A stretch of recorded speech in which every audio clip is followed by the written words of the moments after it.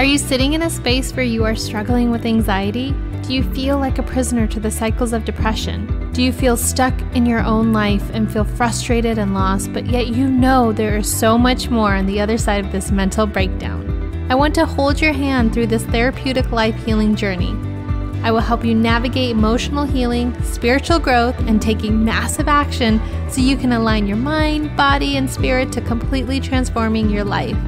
You are worthy of the life of your dreams, of stepping into your power and experiencing your breakdown as your breakthrough. Hey, I'm Adit. I'm your therapist, your coach, your mentor. Join me as we heal your life together.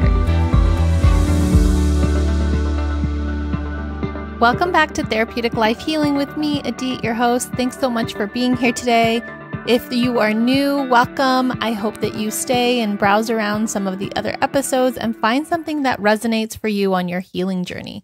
If you've been returning every week, thank you so much for being here and being a loyal listener. And I hope that in some way I have been inspiring to your healing journey. Now, in today's episode, we're going to talk about 9 ways to get through a difficult day. And I hope that wherever you are in the world, that you take some time out to take good care of your heart, your spirit, your soul, because it is a really crazy world that we live in. And there's always something trying to pull at us to get our attention. And we might be in a good place, and then all of a sudden we hear something on the news and it just takes us out of our joy. So if you're sitting in a difficult day, I hope that this episode can help you pull through and come back to your heart center. Before we dive into the episode, I just want to take a moment to thank the listeners who have left a review on the podcast. I really appreciate each and every single review. It really helps to reach more audiences to find this podcast and make healing accessible. So if you haven't already, please take a moment to pause and go and subscribe, and be sure to rate and review this podcast show. Also, if you're in a place where you're feeling overwhelmed right now by life, I want to invite you to my workshop, From Overwhelmed to Empowered, in July. We're going to start on Tuesday, July 6th at 6:30 p.m. via Zoom, Pacific Standard Time. It's a 1-hour workshop each week on a Tuesday until the end of July. Now, if you can't join us live, no worries. You're going to catch the replay that I will email out to you. And if you're on the workshop, just know I want you to show up as you are most comfortable. So that can mean you can leave your camera off, you can leave your microphone off. If you'd like to participate, you're more than welcome to. So it's going to be a bit me teaching you life strategies around boundaries, a time management tool that can really help you prioritize what matters most to you.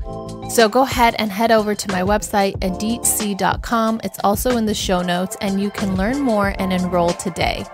Now let's dive into the episode. So the 9 ways that you can get through a difficult day, we're going to dive into them. And we've all had them. You know, when you've had a day where you feel like you're in a funk and nothing is going right and you just feel really down. You might feel upset or sad, or just you can't quite put your finger on what it is that you feel, but you just don't quite feel like yourself. You feel like it's just been one of those days. And difficult days are inevitable, right? We all feel them from time to time. It's not something that we can avoid. Some days just feel light and easy, and others not so much. And, you know, it's that balance of joy and sorrow, good and bad. And some days just feel a little bit better, and some days don't feel as good. And so forcing ourselves to turn off the bad or turn off our feelings when we're having a difficult day doesn't help. And it could actually add more pressure to try to make us feel better. And in fact, it's not helpful. It's counterintuitive to think about just leaning into that difficulty and leaning into your feelings, but that's where the medicine is. That really is what can really help you. Trying to acknowledge where you're at and just letting things be and finding ways to really introduce that ease until you feel that shift.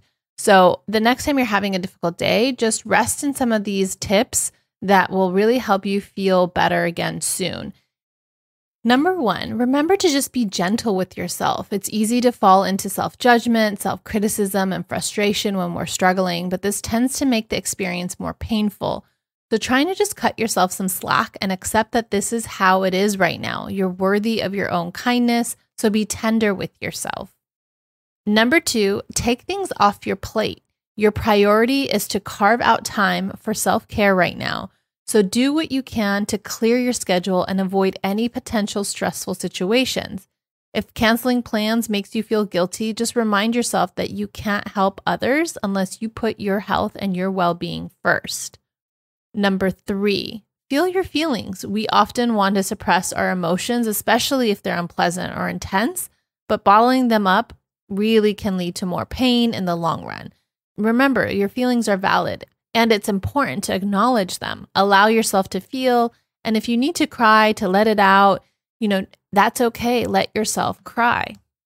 Number 4, allow yourself to rest. Everything just feels harder when we're tired. So just give yourself permission to get the rest that you need, even if you have to carve it out in advance. Just look in your schedule and see where you can get that rest. And notice how it positively impacts your perspective and your capacity to just cope with the day. If you can't physically sleep or nap or anything like that, then just lean into the stillness and quiet by doing something relaxing like meditating or reading. I often love to just even take some time out, even 20 minutes, to just lay on my bed. And I have these eye warmers that they're just like self-heating eye warmers. You can find them online. And I put that on and I put a little bit of spa music and I just give myself a 20-minute state of stillness. And it brings so much calmness to my nervous system. So that's just one idea to just continue to incorporate rest on a difficult day. Number 5, honor your needs. Check in with yourself. What do you actually need right now? Rest, connection, distraction. If you're unsure, ask yourself whether what you're doing is helping you. Like if we're on social media just scrolling and it feels like doomsday and everything begins to feel really difficult for you because you're starting to compare yourself to other people. Maybe you're consuming bad news and it just feels like doomsday when you're scrolling. And if that's what it is, maybe just spending some time to cut back on your social media intake and do something else. But whatever it is, just figure out what you need and what would be more helpful right now to you and do that instead. Number 6, find positive distractions. Actually, it's really kind of helpful to have distractions on a difficult day. Just make sure that they're positive and they're good to your central nervous system to just help you feel calm in the moment. It may be helpful to ride out the storm with some just gentle distractions, like your even favorite TV show, Netflix. I'm a big fan of just having Netflix shows that I enjoy binge watching on difficult days. It just is a helpful distraction. Other days, a walk outside feels really good to me. At least trying to get 30 minutes in a day feels really nice. And I notice the difference on days when I don't do it and a difference when I do it. Other things that can be helpful and positive distractions are cooking, journaling, listening to music, dancing, taking a nice warm bath, shower, just whatever makes you feel comforted. The aim isn't to try to make everything better, but rather to avoid making things feel worse. Number 7, lean on your support network. The simple act of just sharing our experience can make us feel lighter and less alone.